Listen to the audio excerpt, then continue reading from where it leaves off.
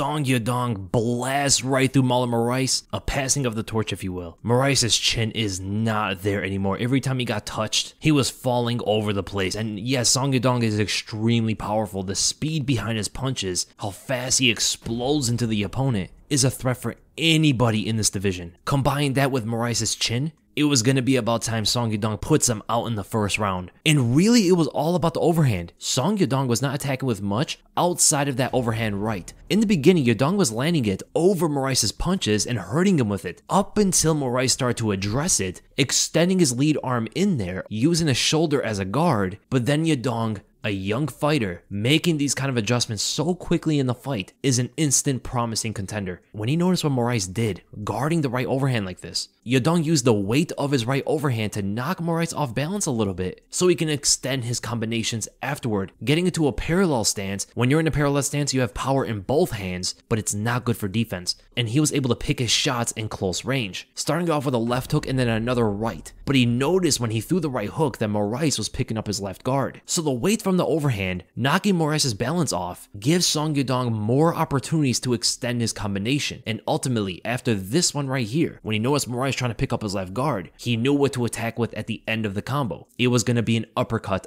up the center inside of the guard, but he needed Moraes to extend his lead arm in there. So he had a testing experiment in this. He was pumping out jabs, and he started to notice that Moraes was jabbing right back at him. So when Yadong faked the jab, Moraes would commit with his, and that's all Song Yadong needed. Not a lot of people look at Song Yadong as some kind of technician, but man is his fight IQ high. He fakes the jab yet again, knowing that Moraes is going to extend his. This triggers his right overhand, putting a lot of weight on Moraes' shoulder, which knocks his balance to the other side. This allows Yadong to intercept that with a left hook, and it throws up that right uppercut, knowing that Moraes was not going to guard this whatsoever. He did not expect an uppercut to follow through, and that's what ends the fight. Moraes really didn't have much for Song Yadong outside of a jab, and he tried that lead high kick, his signature technique, but ultimately everybody knows it's coming now. Yadong was able to block all of them and really only needed a few techniques in the fight in order to end Marlon Moraes, a veteran in the game, really not showing much of his arsenal in this one. And Yadong had another technique he was trying in the fight, and it's a 3-step technique. He's thinking 3 steps ahead of the opponent's reaction, and it worked against Marlon Moraes. That's how crazy this is. That's how intelligent Song Yadong is. He was able to commit with a combination, thinking 3 steps ahead, and it works on Marlon Moraes. Faking the jab and then faking the right uppercut to get Moraes to move away from that side, away from the power hand, and this forward momentum, forward trajectory that Yadong is attacking on is going to allow him to quickly intercept Moraes' right movement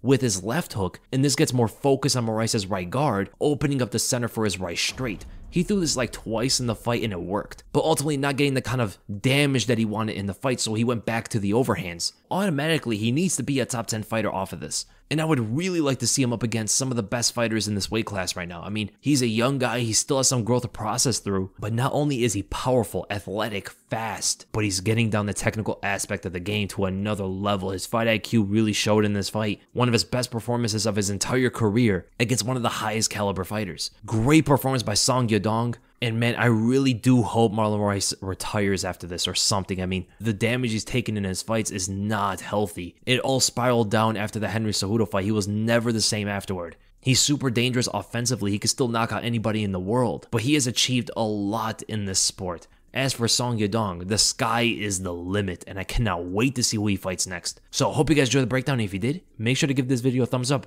Make sure to hit the bell if you do. Make sure to subscribe and hit the bell as well. Leave in the comments below what you guys think of this fight. What did you guys think of the card in general? And I'll see you guys in the next one.